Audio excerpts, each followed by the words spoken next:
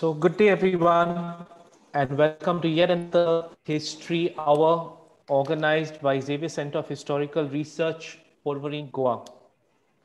We have among us a brilliant, well-traveled writer and speaker who will speak to us on the efforts of the indigenous farmers to nurture agro-biodiversity in Laos and what lessons can we all pick from them. More about the speaker in a bit. I now request the Director of Xavier Center of Historical Research, Father Anthony Da Silva, to formally welcome all of us this evening.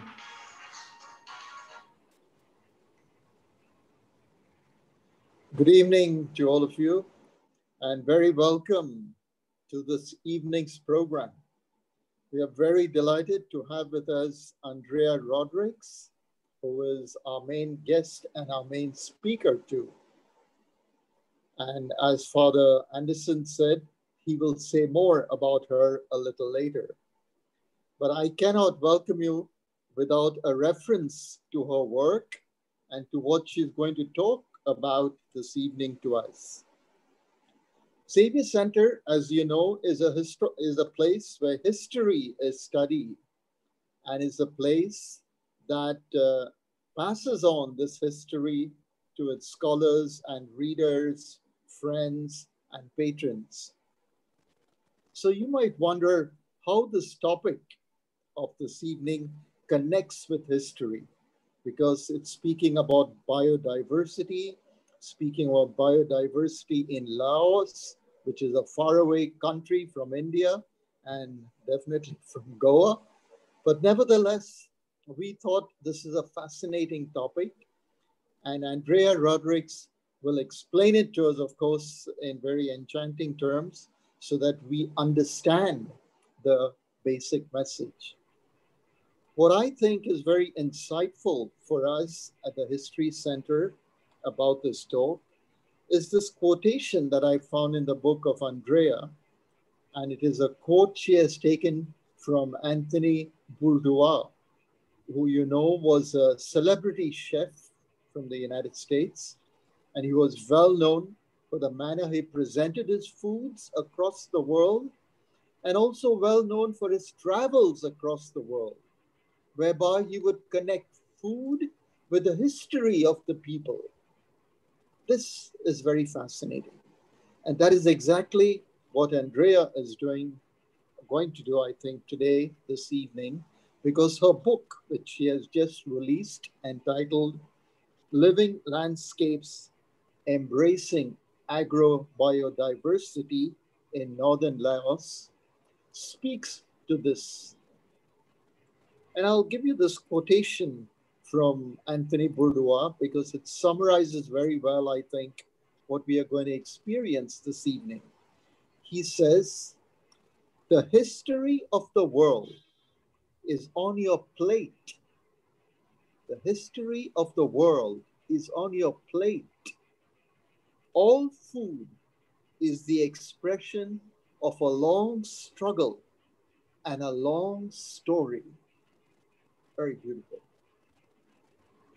And this evening we are assembled here to hear about the struggle of the people of Laos and also to hear their long story, which for us will be history.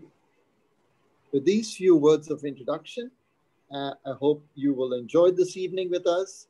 And the Xavier Center loves to sponsor these kinds of programs and these kinds of lectures because the Xavier Center believes that history is more than merely narrating events of the past.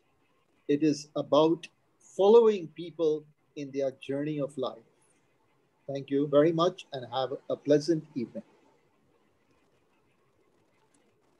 Let me briefly introduce to you our speaker for today.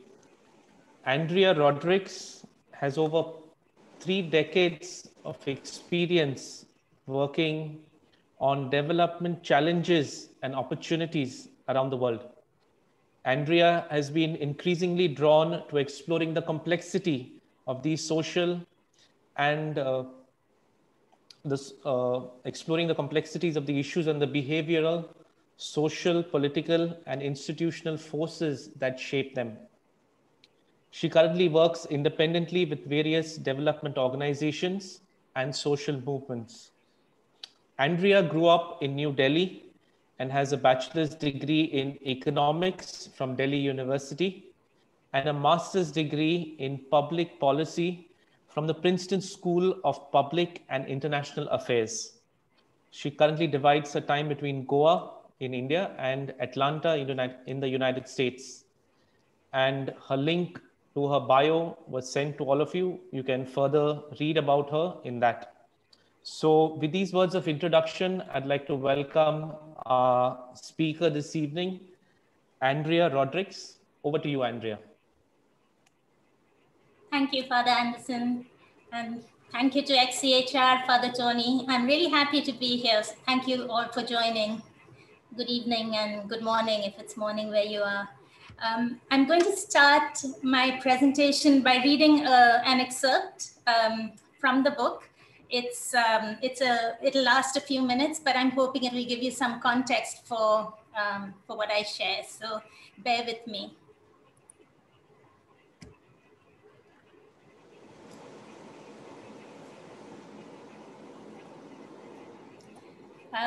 So what you see on the screen, this is a young girl from Laos. She's 10 years old. Her name is Lar, L-A-R, and I'm reading about her. School is out in 10-year-old Lar's village at the northeastern edge of Shengquan province. She sets off home. Her sister had stayed home today with a stomachache. As she walks on the path, she hums the tune they learned about medicinal herbs at their Agro-Biodiversity class at school. There's one herb that cures stomach aches, and her teacher said that it could be found in their village. Maybe she should look out for some for her sister. On most days at this time of the year, as Lara and her sister walk home, they search for broom grass that is ready for harvesting. Their mother has taught them where to look. She always says, look in the places where the land has been left fallow for a few years after the rice harvest, or where the land was disturbed or burned. As the fields on the hillside were planted with rice 3 years ago and allowed to return to nature, the hillside is full of broom grass now. Lara can see some in the distance that looks ready for harvesting, but she wants to take the path by the river today to look for the plant that cures stomach aches. As she approaches the river, she sees a small group of people animated in conversation, sitting by the banks with charts and papers. The conversation is being led by her 20-year-old cousin, Pang. This gives her courage to get closer. As she nears the group, her cousin calls her over, but Lara is shy and says she has to get home in a hurry. She nevertheless did get close enough to overhear the subject of their conversation. They were talking about an experiment they conducted in their fields, and Peng was carefully recording their findings on a chart. It all looked very professional, and Lara is proud of her cousin. She wants to be like her when she grows up. Pang is a village facilitator in an agriculture project, and she helps farmers learn from each other and from their own research. Lara goes on her way. A little further, she discovers an area that has some moisture and is full of different kinds of herbs. She imagines herself as a botanist searching for the perfect specimen. She takes out her notebook. She had carefully drawn the shape of the leaf at school, hoping it would help her recognize the herb she wants. But she can't see it anywhere. This is disappointing. After a while, she decides to leave, as her mother will be getting worried if she's not home soon. As she walks a short distance up the path, she suddenly spots that familiar shape of leaf. It's just perfect. She plucks some and rushes home. Lara's mother greets her as she enters and says, I thought you'd return with some broom grass today. There's a lot along the new road. Lara is worried that her mother's upset. She knows money is tight these days. Perhaps she should have harvested some broom grass. She sheepishly pulls out the herbs she's picked and explains to her mother their use. Her mother's disappointment disappears in an instant and her eyes light up. She says, we used to have this herb in the place where our village was located before the government moved us. There was plenty of it all over the forest. My grandmother was a herbalist. Then she sighs and says, I feel bad I have not been able to teach you girls about the uses of these plants. I'm glad you're able to learn it at school. You have to show me where you found it. Maybe we can grow some. Yes, yes, I will show you, says Lar.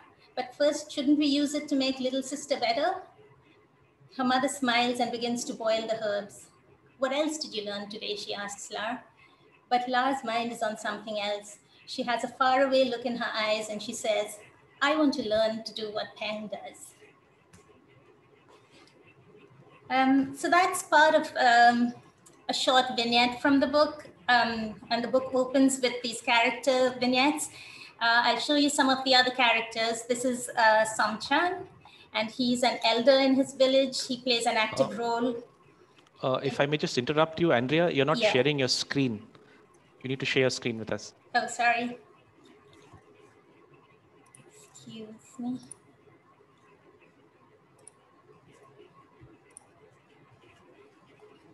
All right, do you see that?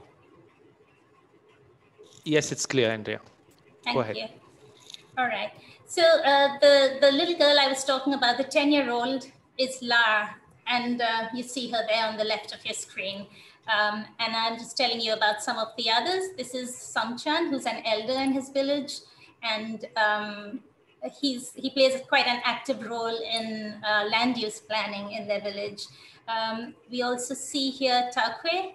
She's a farmer in the neighboring province. And we see here Bunmi. He's an officer at the local district agriculture and forestry office. And he has a reputation for being very responsive and has an aptitude for data and data analysis. So these are some of the characters in the book, and I'm going to tell you more about their lives and their work. But before I do that, I thought I'd show you a map of Laos, just to get some context and a sense of where it is. So here in the northeast, I don't know if you can see my cursor, but there are 3 provinces that have been outlined, and Lar, whose story I read, is from this one, Shengkuang province. This is Hua Pan, this is Luang Prabang. And the story takes place in these 3 provinces. But this whole area, it's a topographical map, so you can see where where there's some mountains and the land is higher. This whole area is called the uplands.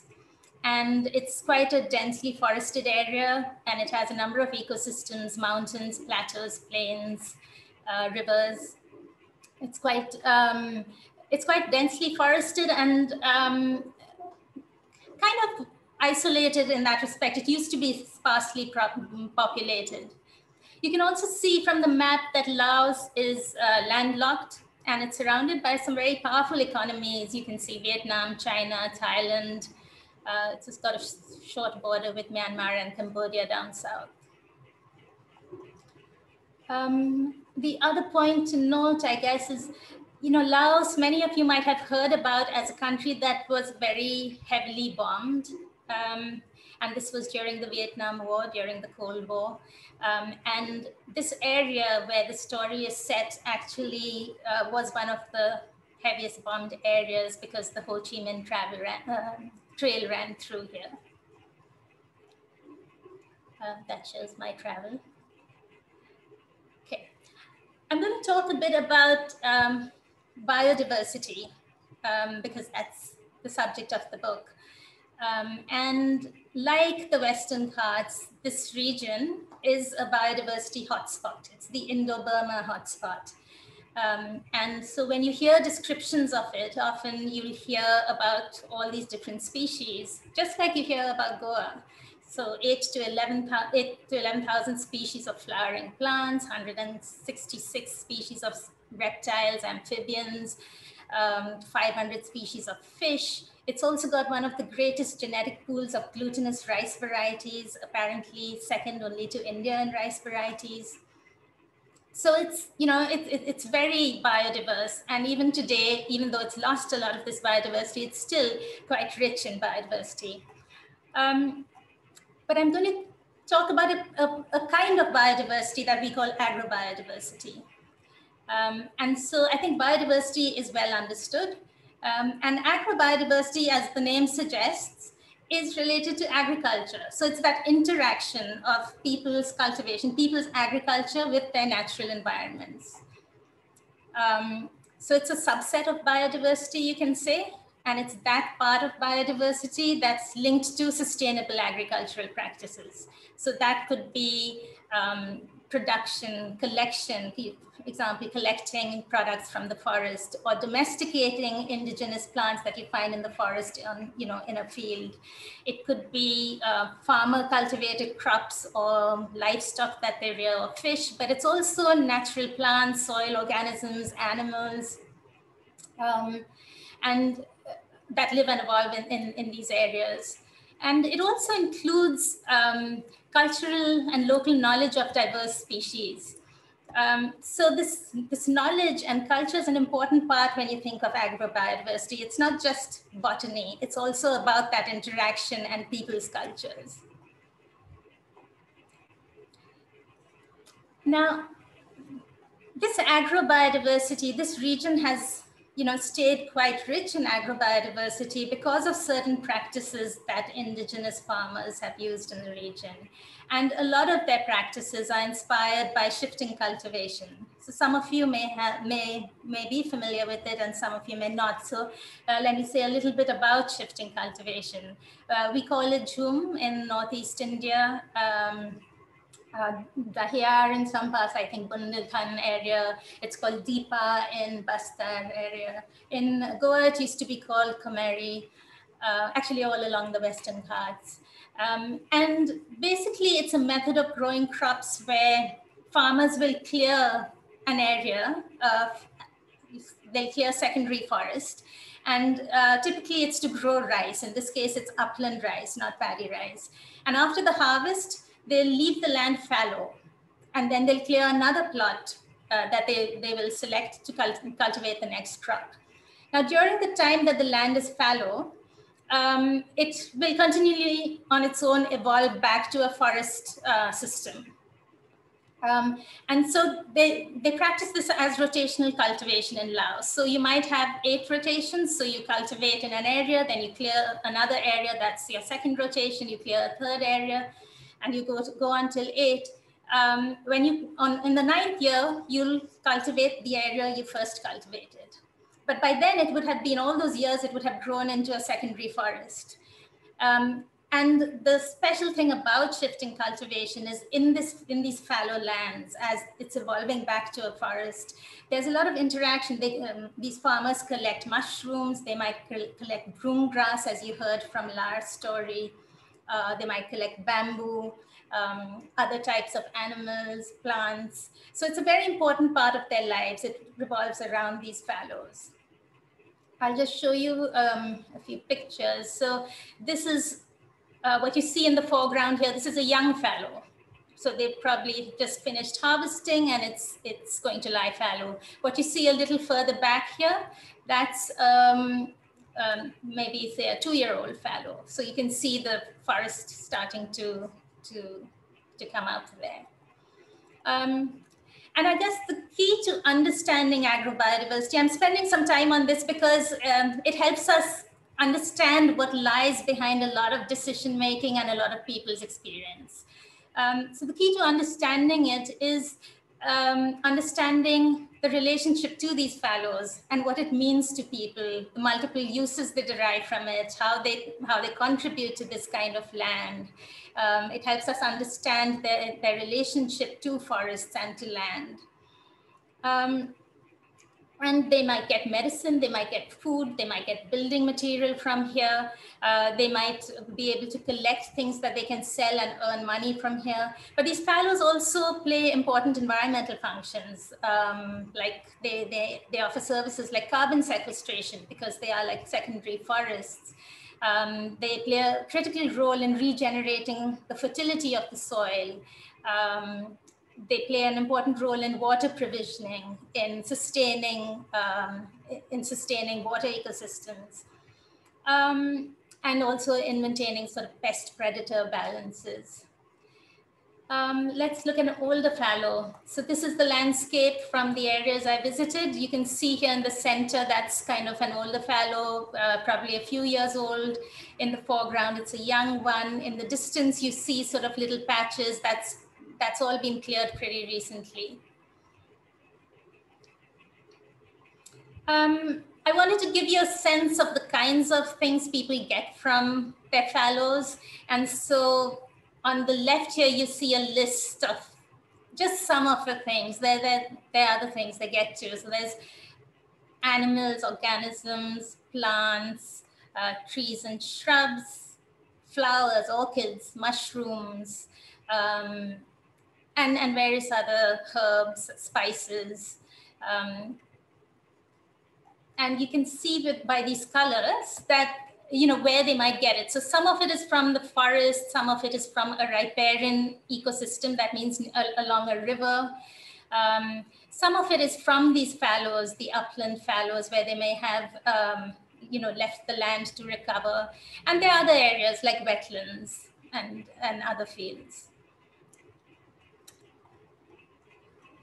This diagram on the right shows us how these fallows are important to their lives and livelihoods. So we can see the kind of income they earn from them. For these upland households, these indigenous farmers, they get about 48% of their income from that upland system, which is fallows in different stages. They get about 10% from the forest, and so on. But I think that the important thing isn't just about what they take, because for these indigenous communities, it's, yes, they take and they benefit and use these lands, but they also give, and they sort of live quite symbiotically with this land. But this gives us a sense of why it's important, even economically. So that's kind of all set up. And the reason why I wanted to explain that is really to get to a conversation on principles. So I'm going to sort of go over a few principles that I realized in my research and in talking with farmers was important for them in their agro-biodiversity practice, in their farming practice, but that also influenced the way they lived, their lives in general, the decisions they made. And I think for me, when I look at what we can learn from them, it's really some of these underlying things, not so much the specific practices. So the first one is about everything they do evolves from the existing reality, their existing practices, but it's reality in quite a holistic way. So it's not just agriculture practices or technical things, it's their relationships, their cultures and beliefs. But that's always a starting point, and it's always evolving. There's great respect for broader values and knowledge systems. And these knowledge systems or values that they hold have been passed down and evolved over generations. And again, it's not just technical, it could be experiential, it could be scientific, it could be social and spiritual practices, decision-making patterns. The third one is around diversity and interconnectivity, and honoring diversity. So agro-biodiversity, as we understand it, thrives on this diverse mix of crops and trees. And so these kind of symbiotic relationships, for example, a mushroom growing under a chestnut tree and understanding how that happens, this is very important to indigenous farmers. But it's also, that whole principle of diversity and interconnectivity then permeates their lives, and symbiotic relationships in general are very important, including between humans and other species. So it's not just about the symbiotic relationships between plants. And then, and also one of the things I have picked up sort of in these conversations is this symbiotic relationship across generations. So they understand what's passed down from the previous generation, what you want to leave behind and inspire future generations.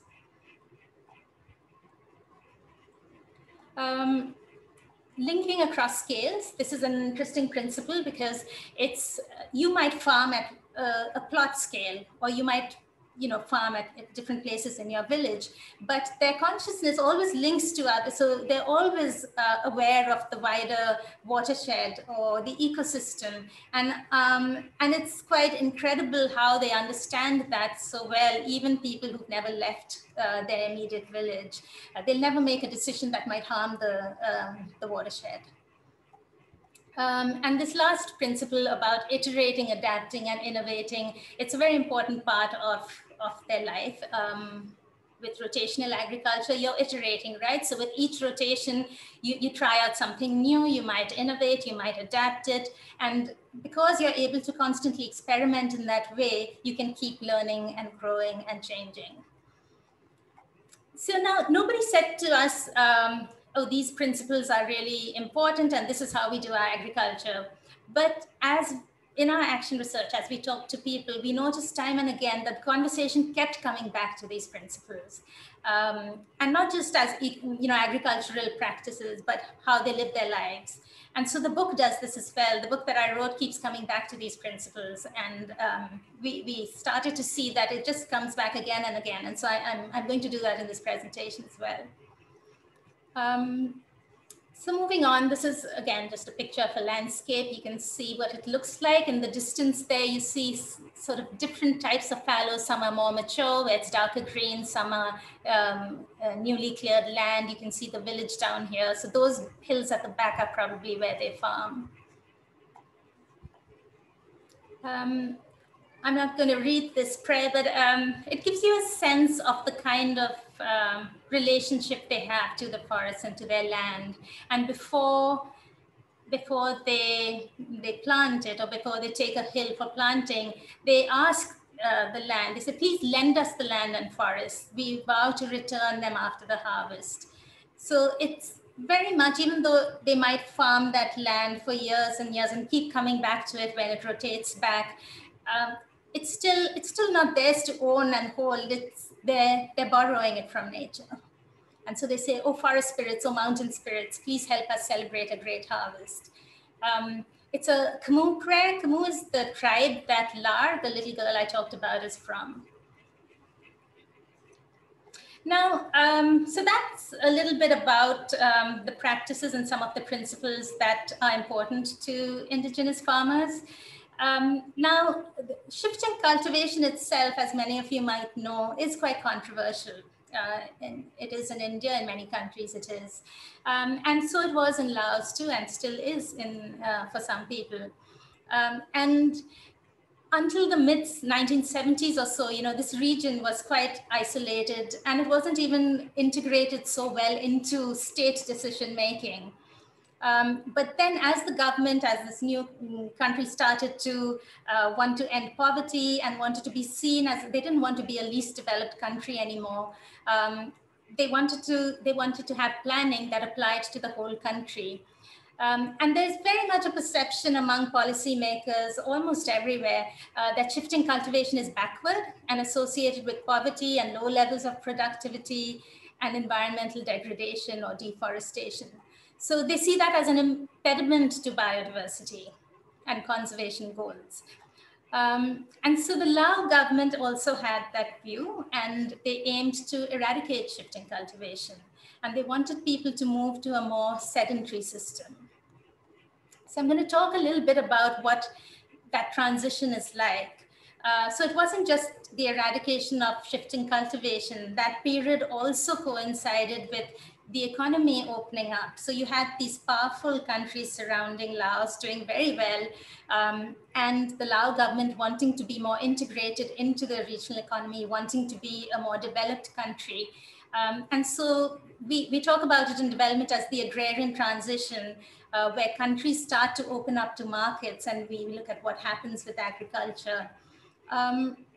And particularly in this area, after the signing of the Paris Peace Accord, the Mekong region, that whole region sort of emerged as an area of global significance. It was very rich in natural resources, and it was kind of seen as the last economic frontier of Asia.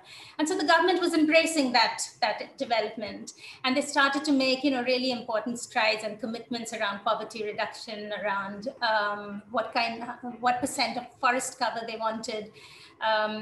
And they signed on to the SDGs. And so their policies at that time, then they wanted to be very clear that they used land efficiently. And so their policies focused on a separation between land that was for conservation and land that was for agriculture. So conservation land, they thought, should be left to forest. You should not interfere, you should not intervene there, you should not go in there. And agricultural land should be more intensively used, sort of in a more growth-oriented way. This is obviously quite different to the kind of agriculture that these indigenous farmers are used to. And so when you start to see land as capital, then the kinds of investments that were possible, so there was encouragement to sort of move to more monoculture type of agriculture. So plantations of rubber, maize, sugarcane, cassava. So you can see in this picture, that's part of a banana plantation. On the right, you can see maize. On the top there, you can see hydropower. So there are a lot of rivers in this region, and they would like to, be able to be a supplier of electricity to these cities in the Mekong region. And so there are foreign leases and concessions for foreign investors to come in and set up some of these plantations, or to build some of this infrastructure. So they're trying to develop as traditionally countries develop.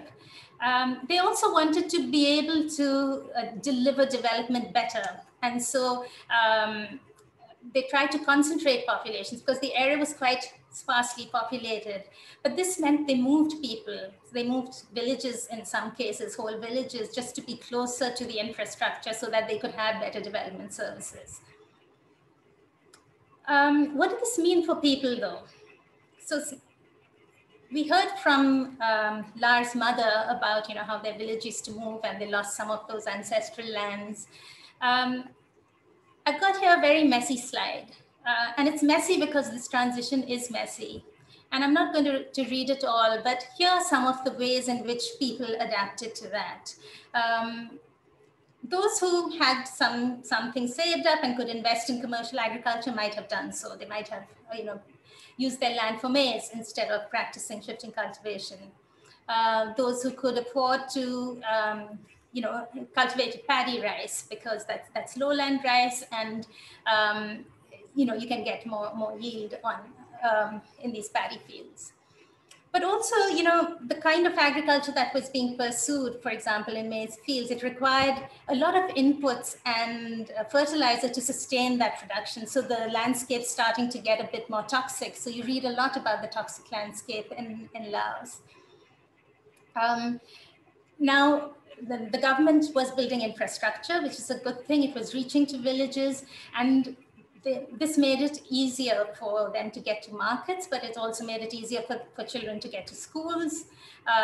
It also made it easier for traders from Vietnam and China to come in and find ways to buy these natural resources. So the kind of lifestyle is changing, and what people are, what the main work of people's livelihoods is shifting.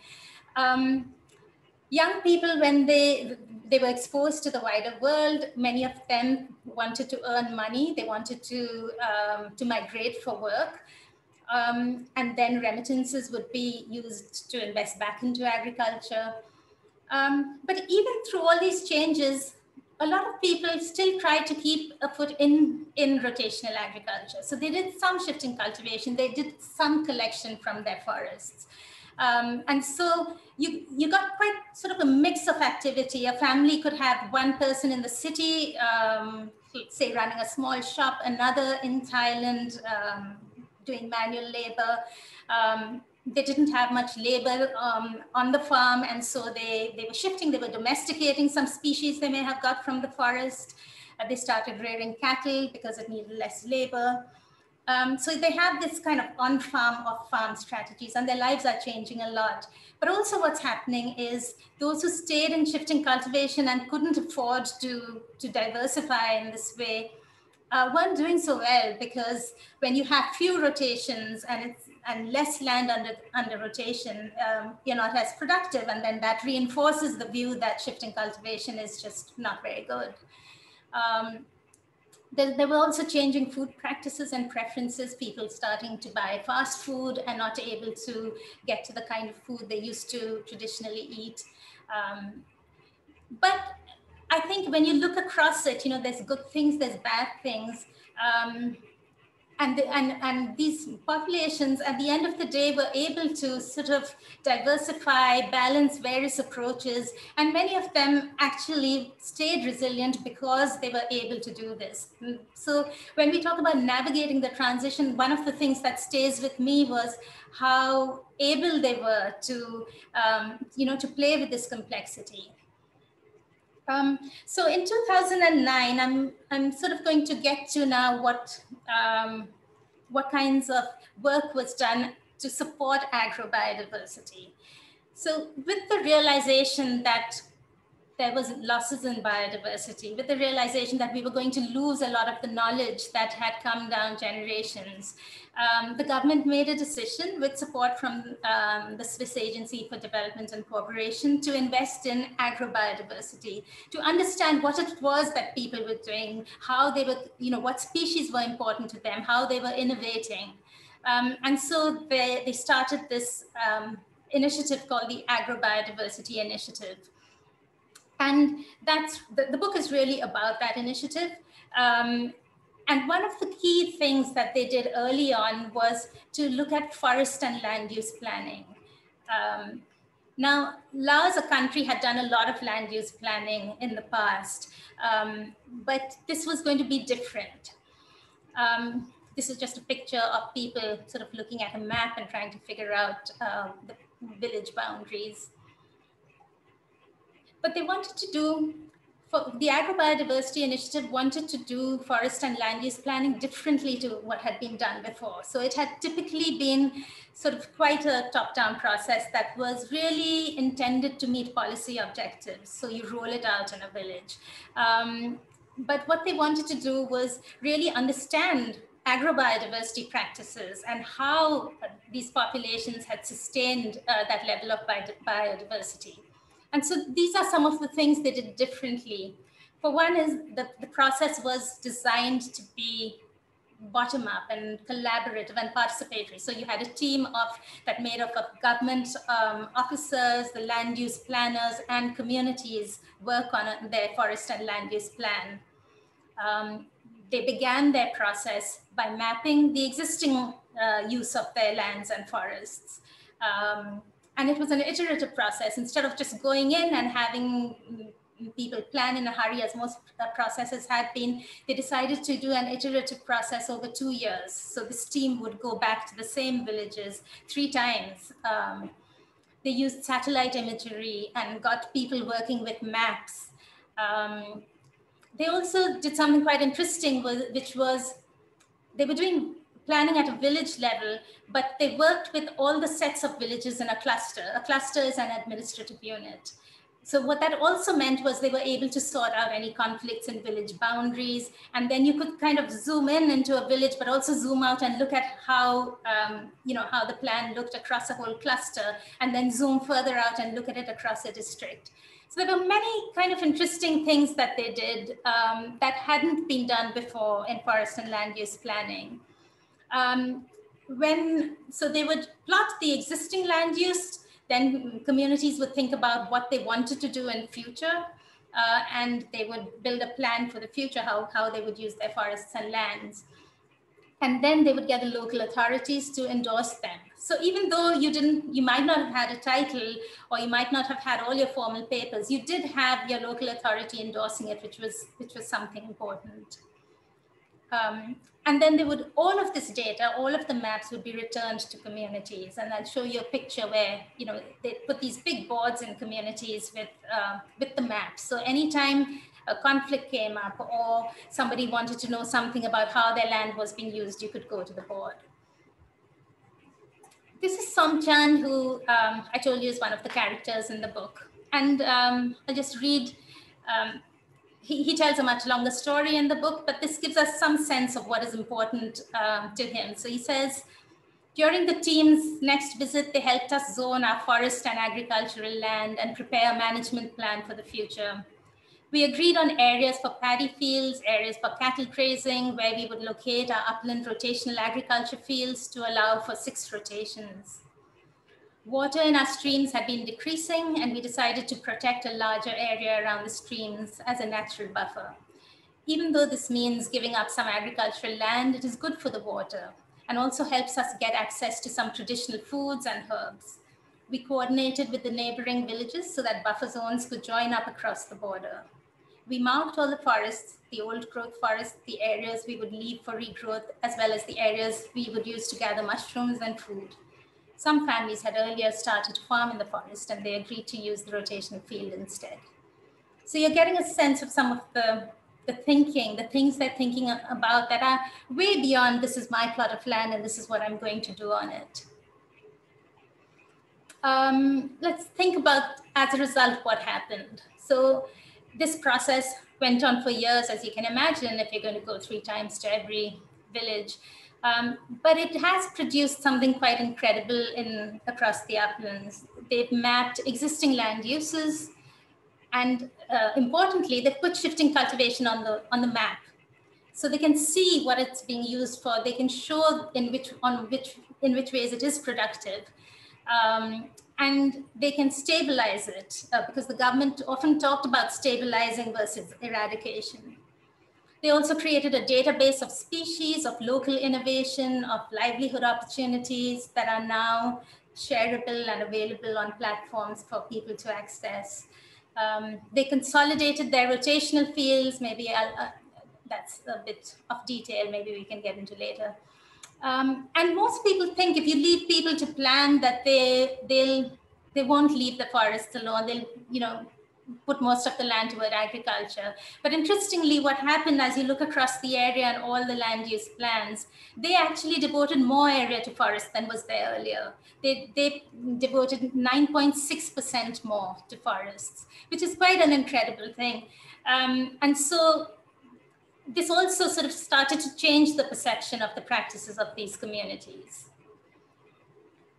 I'll just point out one thing here, which is this planning at landscape scale. So the map you see is the map of a district. And so we've zoomed out and we've got all the land use plans mapped there. And you can see those black lines which show connectivity corridors and movement pathways. So even though each village was just planning for itself, it was still, really aware of how it connected to the next village's forests, or how animals would move, how they would get to the river, what the link was between the old original forest and these areas, and where there was, full connectivity and where there could be partial connectivity.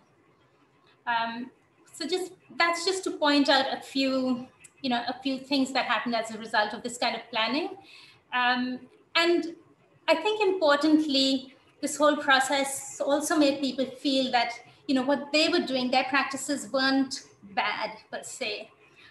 They were able to show how they contributed to forestry goals as well. I put some of these principles back here. I'm not going to go over them again because what I began to see as we were doing this research was it was these principles that led to the kind of land use planning that we saw, that led to them thinking across scales, that led to them really starting from where people were honoring knowledge systems over generations, that led to this iterative process. Beyond land use planning, I'm just going to show you a bunch of pictures. Now, they also invested in agro-biodiversity driven livelihoods. So species and activities that people thought were important emerged from the land use plans, and then they started to make small investments in this. So you can see bamboo shoots here at the road market. They've also got a very particular kind of bamboo shoot called Norloi that's special and only grown in, only emerges in certain areas. And so there's a high demand for it because you can use it for straws. They made these fish conservation zones, agreeing not to fish in certain areas so that some of these local varieties of fish could breed, and then made them sort of tourist destinations so people would visit them.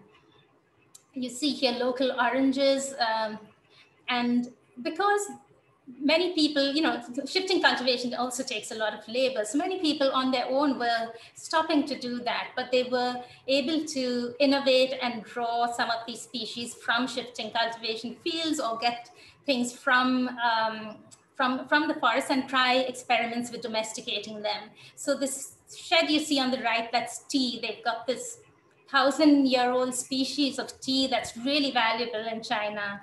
And so they started to build these little tree nurseries from the tea that was that they got from the forest. These oranges are local oranges. Maybe some of them came from Vietnam at first, but interestingly, Vietnam doesn't have organic oranges, and traders come across the border for these. Here you see mushrooms. They were managing their collection of mushrooms and collecting them in a sustainable way. On the right, this is also a very valuable mushroom. Again, the Chinese come across the border for it, and they taught them how to dry it.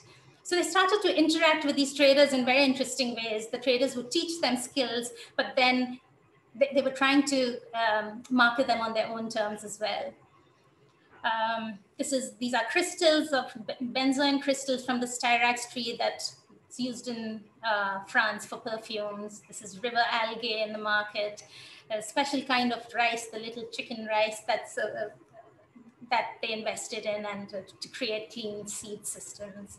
Anyway, those are just some things that they supported. A little bit before we end on just what the future holds. Everywhere we went, we asked people what 2030 looked like. So we had many conversations about 2030. A lot of people would say, I want my children to be in Vientiane, which is the capital, or have a good government job in town. And that was seen as the traditional path. Most young people wanted to leave. But interestingly, through this work, many of them would say, well, my parents want me to do this, but I want to do that. So my parents want me to be a doctor, but I want to be a tour guide. I'll show people how beautiful this space is. And so there's some more quotes here of what people, how they see the future. This one in the middle says, in 2030, agro-biodiversity careers will be more than farmers and government officers.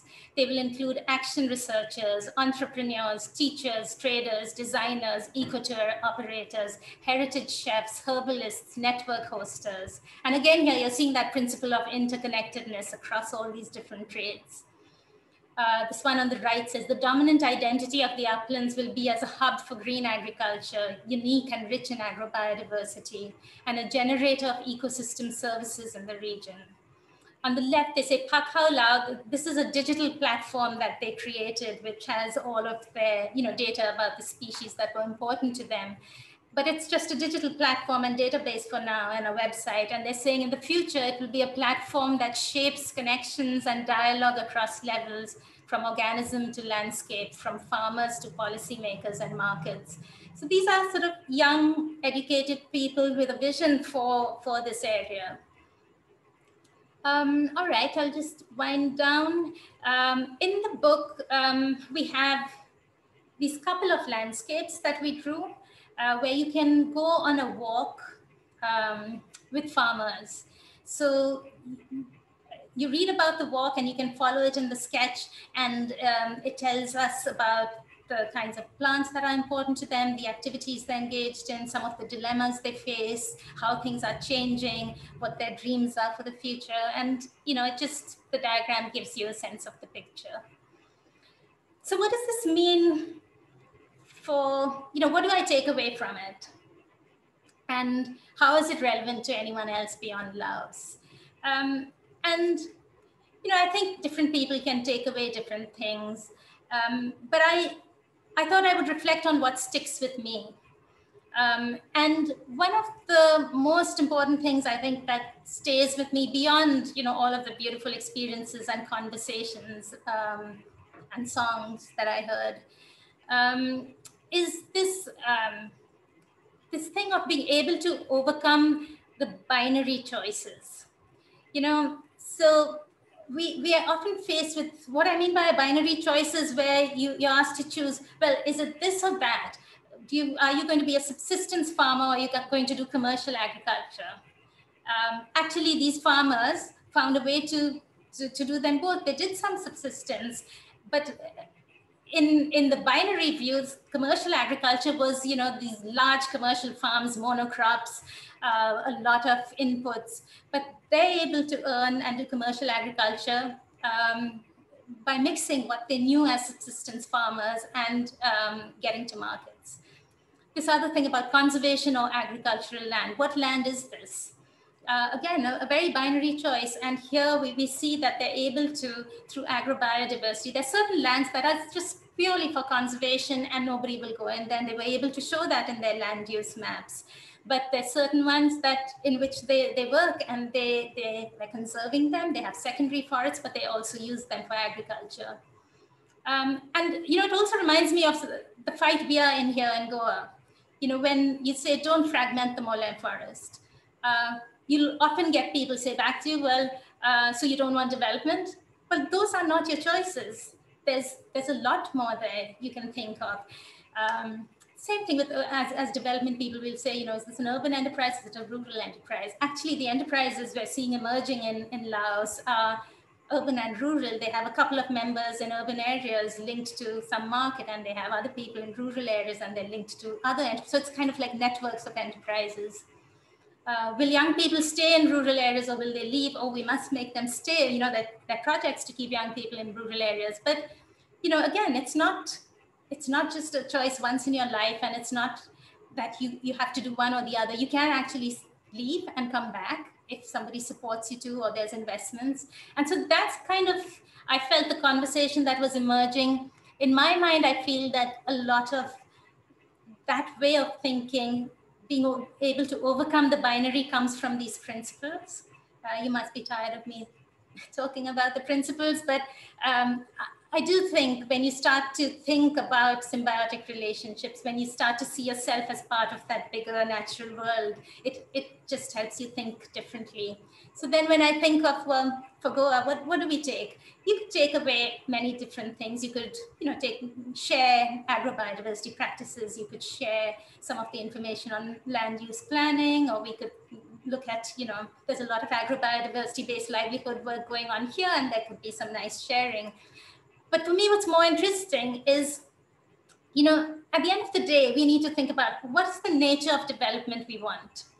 It's not sort of each individual fight, but can principles like this, principles of agro-biodiversity, or say principles that are drawn from our comunidad or Kazan system, can these kinds of principles help us overcome this kind of binary type of choice making that we sometimes do?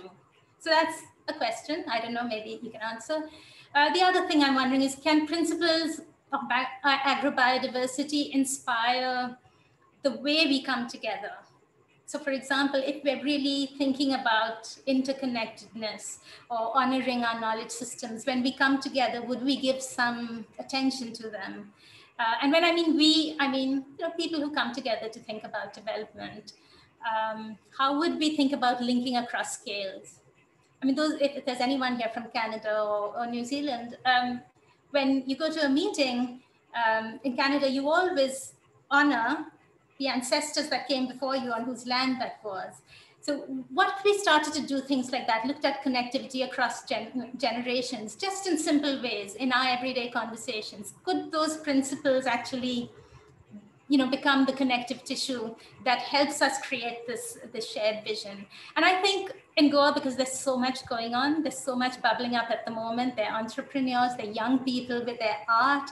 There's a lot of interest in the forest, that maybe the time is right for some of these conversations to come together, and could framing, articulating some principles help us take that challenge forward.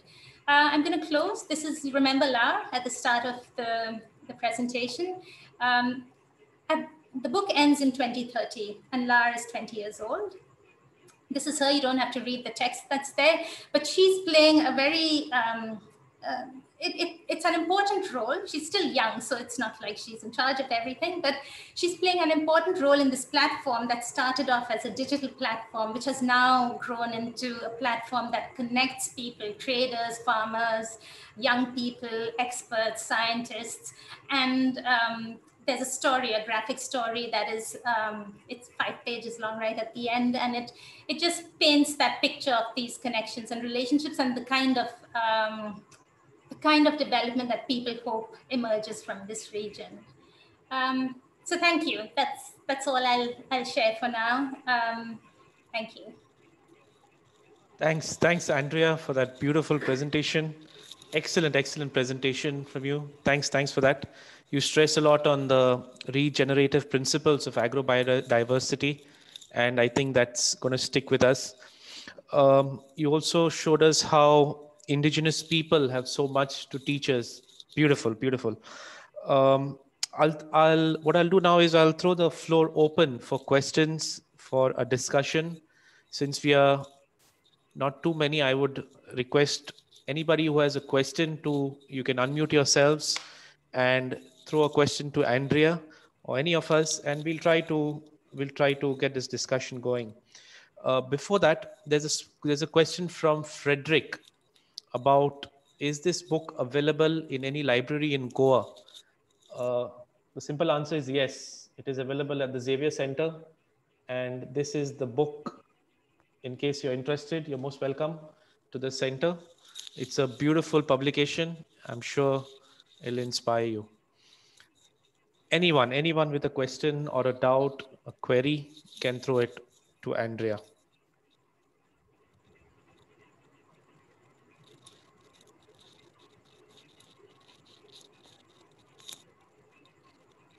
It's a lot to take in. You can also get the book online. I think the original announcement had the link. If not, I can send it. Thanks. Andrea, there's a question in our chat box asked by Frederick once again. He asks, why has shifting agriculture got a bad press in Goa too? Is it all that bad as made out to be? What do you think? So I think it's, not just in Goa, in most places in the world, it's been quite controversial. And, there are many, it's a practice that evolves. And I think because it's been evolving over time, people make a lot of assumptions about it. There is a form of shifting cultivation that is, people taking on original, so they're not doing a rotation necessarily, but they're moving.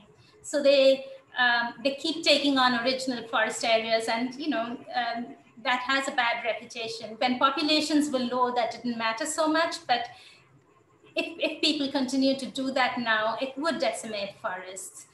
However, most places in the world, most indigenous communities are doing rotational shifting cultivation. And I think that's not always clearly understood. The other thing is, people talk about, well, the level of effort that needs to go in. So I think if you try to understand it just as an agricultural practice, it's sometimes seen as inefficient. You need to understand it in its sort of, in a more holistic way. So for example, in Laos, people would say, well, it's there isn't so much food security for these populations because they only see rice as food security. So, but you ask people what they eat. Like when we went and visited people, we'd say, what are you going to have for lunch? And they'd name like 12 different things. I'm not saying they're fully food secure, but I think it's just important to understand the meaning of it and what it means in people's lives more holistically.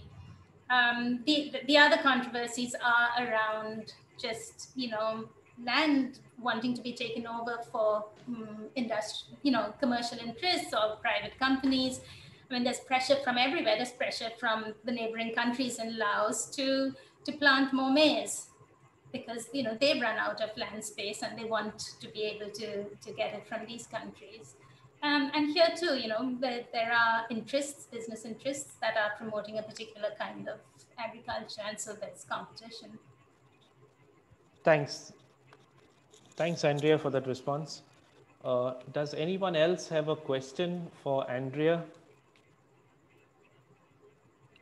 Tony, you can unmute yourself and speak. Yeah, Andrea, I was wondering, about the situation in Goa. You see this, of course, when you travel anywhere in Goa. There is so much of land, fields available for cultivation, but they are not cultivated, as you know very well. And they have not been cultivated for many years now, unfortunately, I think. Now, what is your assessment of this kind of thinking? Because you've spoken mostly about how the people in Cambodia, in Laos, sort of are making efforts to cultivate and to grow more food. But here it seems that is not the situation. Now, what went wrong? Something went wrong somewhere that the farmers do not want to cultivate, and the land is lying fallow, and the industrialists are coming in and occupying all that to no advantage of the Goans, of the local people. And I think in the long run will be disastrous for the biodiversity. Would you have a reflection on that? Yeah, I think it's true. And I think the question, at least for me, and I haven't talked to people in Goa about this very much, but I think it comes down to the nature of development we want and see. So I think the first thing to find out is, well, why aren't people cultivating that land? Is it because they left? Is it because they left because they thought there was no point in trying to make a living here? Or is it because it's been taken over by some other interests? Is it because we haven't had if you don't see any importance in it and it's just easier for you to get your food and things from elsewhere, you might choose to not do such hard work, because it is very hard work. I think though that I'm hopeful that conversations here are now turning to understanding biodiversity more and the threats to it in Goa. I don't know if conversations around that can lead to a greater interest. Maybe somebody else, maybe Braganza can talk about farmers for future. Are they seeing ways to inspire people to use their land in different ways? So I guess I'm saying I don't know, but I do think there's a need to think about not just specific plans, not just specific proposals, let's do this, let's do that, but what is the nature as a whole we want in Goa? So it's not just about the regional plan, but that's why I talked about principles. What are the principles we want to play out in the future in development? Maybe someone else has a better answer to that, though.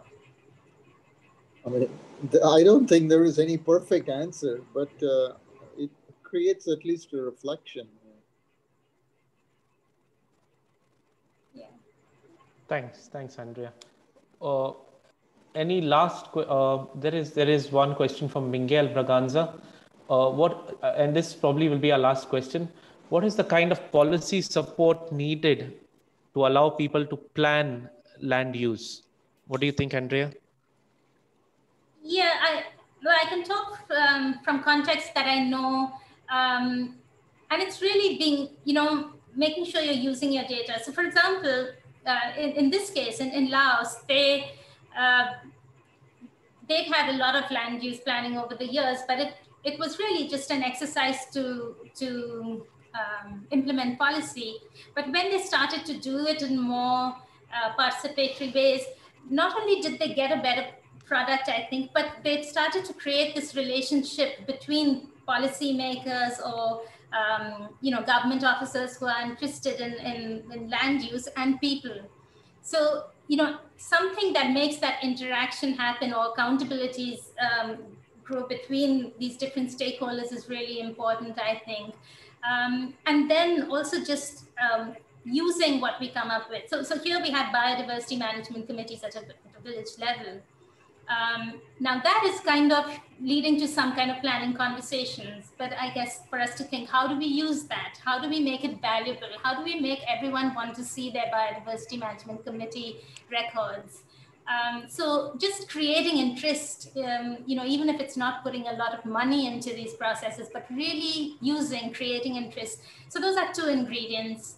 I'm sure, there's many more that can, but I would say, participation, building relationships in the process is one of the most important.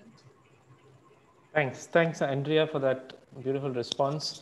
I think we could have this conversation going. This is just a starting point, and anybody who would like to contact Andrea has also given us her details in the flyer that I've put out. I think you can always contact her, take her on board for any policy making in case it's needed. So I think we'll close on this note, and thanks a lot, Andrea, for that beautiful presentation. Very picturesque. It was as though we were making a tour of Southeast Asia. Beautiful, beautiful.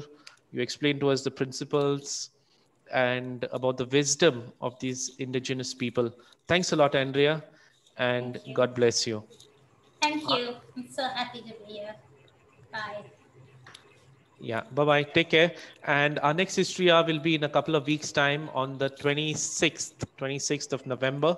More about that will be sent out to you by email or WhatsApp. So stay tuned, and all the best to all of you. Thank you. Yeah, thank you. Bye-bye.